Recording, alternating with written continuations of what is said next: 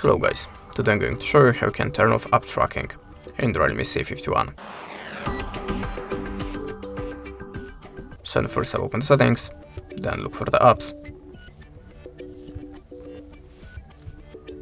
and tap on the CL apps.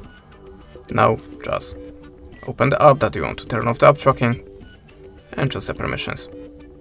As you can see, the Google Chrome have a location permission on my device, so if you want to deny it, just tap on it and select on allow. You can also tap on this button to check all the apps that have a location permission on your phone. And that's it. Thanks for watching, leave a like or a comment and goodbye.